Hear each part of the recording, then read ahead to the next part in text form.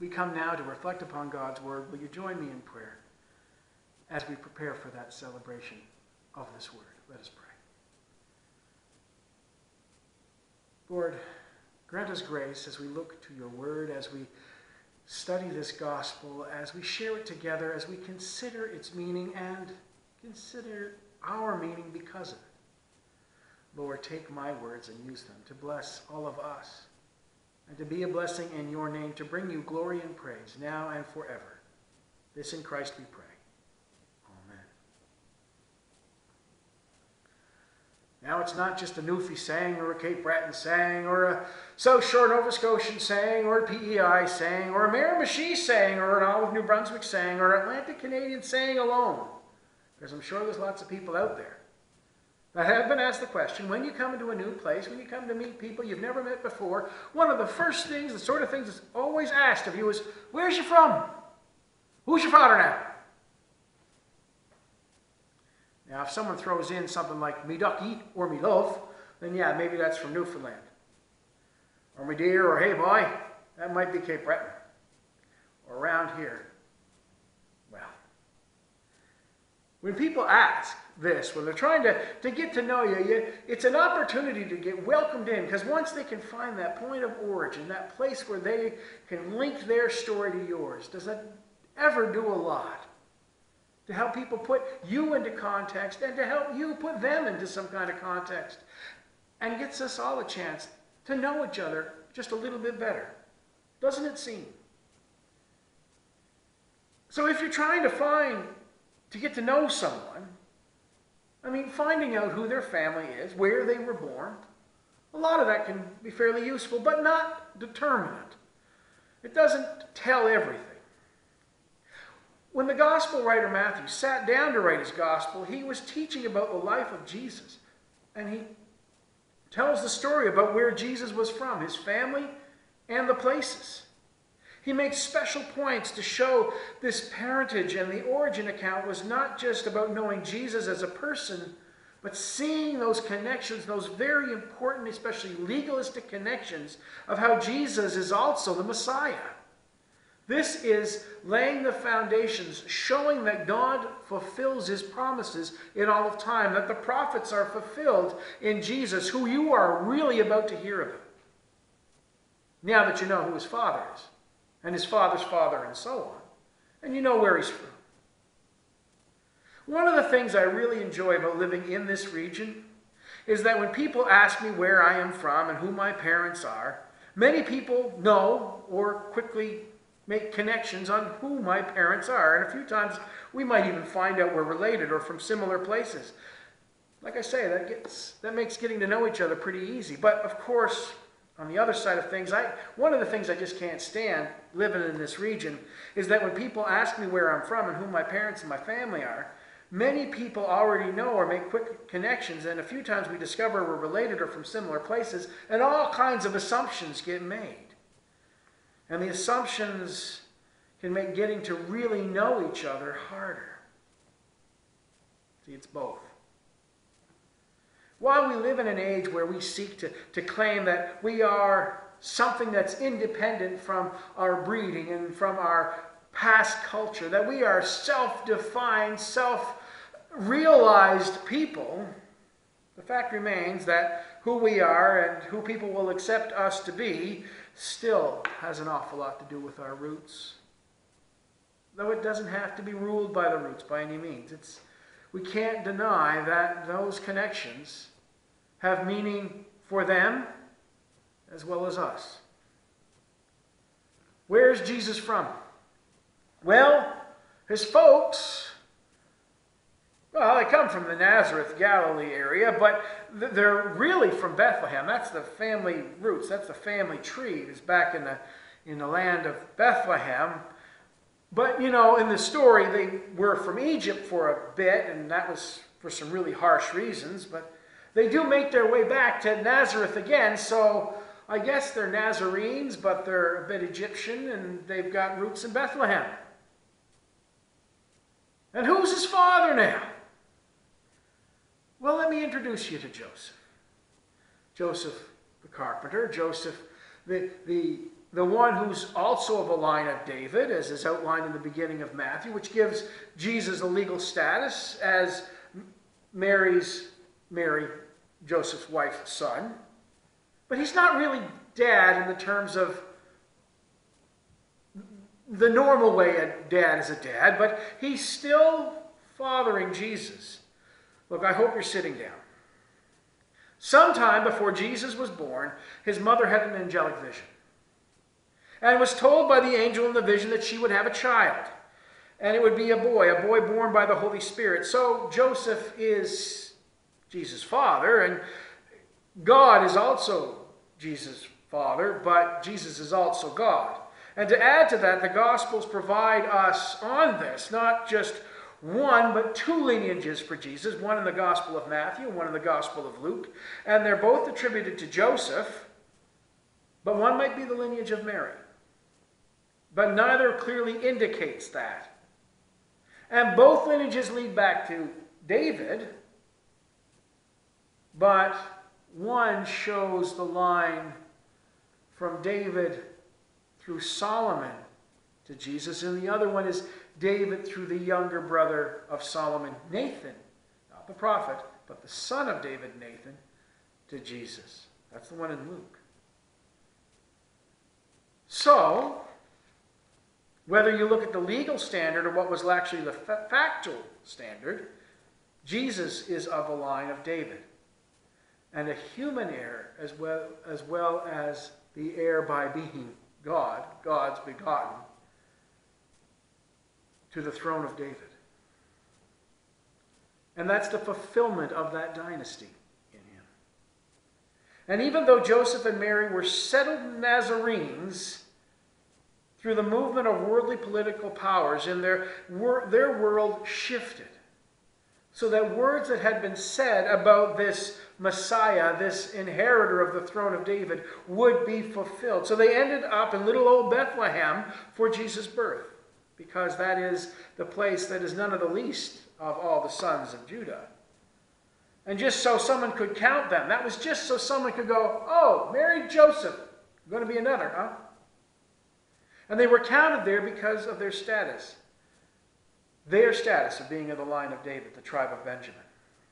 However, of all these traditional means of establishing the importance of the kingship of Jesus, there were some kings, magi, from far-off countries, or counties anyway, that were prominent stargazers.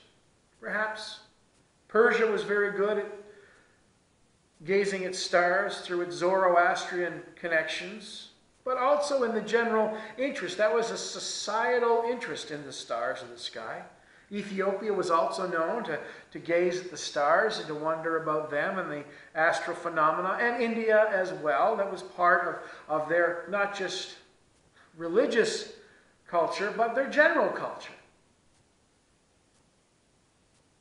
But for many scholars, thinking that the kings were following a Zoroastrian astrology, to notice this alignment, this formation, this moment of the star over Jerusalem, over Israel,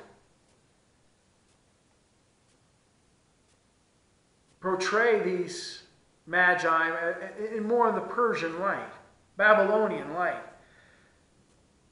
But let's not forget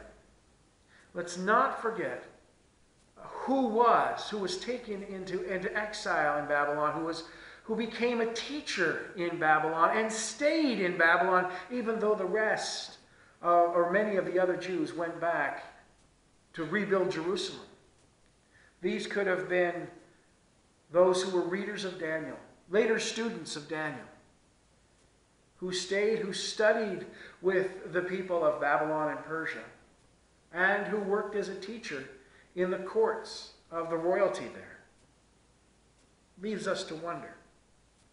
Anyway, these magi studying the sky shared a common vision about the star, and it was of great importance to them, for whatever reason, to go and celebrate the King of the Jews. Their vision of Christ came from their studies, from their logic and their understanding. Yes, logic and understanding can lead one to Christ, Don't ever diminish that. And these wise men came to the court of King Herod. Because, logic and reason, if you're going to look for a king somewhere, let's go to the palace. See, logic and reason can't get you everywhere sometimes. And they came to the king following the star. It was in the right lineup, but the star went further. But Herod interceded. He wanted to know how this king of the Jews that wasn't him was born. Wasn't of his family was born.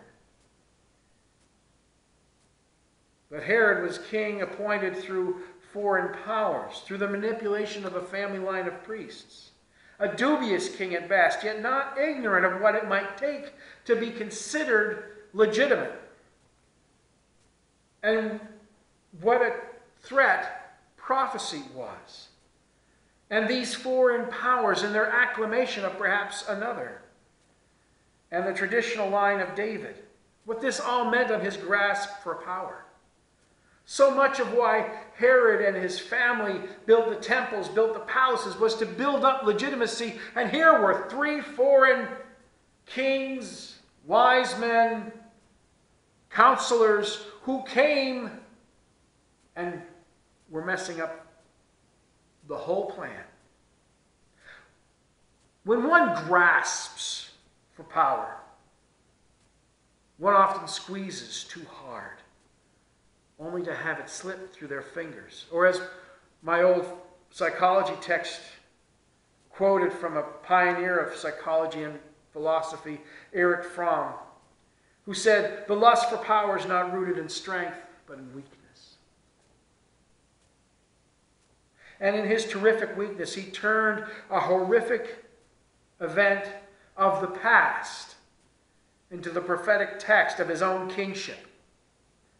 Herod's evil, rooted in a stand made against the will of God, turned Jeremiah's words, the words of this prophet, as he sought to offer love and hope. He turned it and soured it, and recreated the suffering of the Babylonian exile and one of the darkest moments of Israelite history, in his persecution of innocent children in the region of Bethlehem, or Ramah. And this being the same region that Hannah and her son Samuel, whose story we read today in his call, where her son Samuel were from, where prayers were made to God for the birth of children both by Hannah and by Rachel. These children who gave their lives meaning, and all of this soured by a selfish king who killed the children. So in the light of all this, in the light of all this story, of all these accounts, of all of this history, what does this have to say about who you are? You know, there's something really wonderful about the Christian faith community, and in its praise and in its study, and even in its time when we struggle together, but struggle with God's word together. We still have this will to gather and to understand together. And we spend our whole lives looking in all sorts of places. We look in our families, in our careers, in our community, into our identity as a nation, as a nationality, for answers that God is giving us. How does all of this history of Christ and this living out of a life in Christ, how does all of this, who we are, where we come from, how does this give us an understanding, not just of self, but more than that, of God? What Jesus offers, and what the wise men really came to celebrate, what shepherds ran from the fields to discover, is the Messiah. The salvation of God by God for all humankind. God is your Father. Christ is your brother, and the Holy Spirit is what holds all of us in the fellowship of the love offered in Christ. As God once moved the cosmos to set the marker in the sky to show the way, He has, through the journey you have taken and the journey that you are on, called you to be something for others who are looking for the Messiah. who are looking for salvation. They look to you as they look to the stars, or they look to you as they looked to a king in a land that could have shown them grace and rejoiced with them as he falsely said he would. But these people don't come with falseness in their hearts, but with falseness in the world around them that would lead them astray, that would cause them to curse the Christ that they are seeking, to taint the salvation that they're offered. They're seeking God.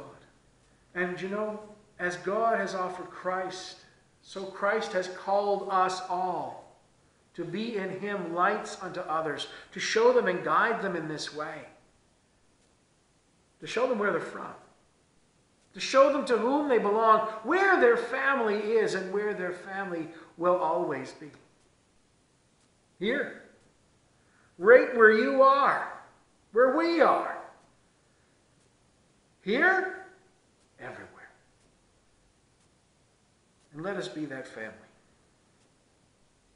that celebrates our Father in heaven, that knows that heaven is our home, and we're going home. God bless you all.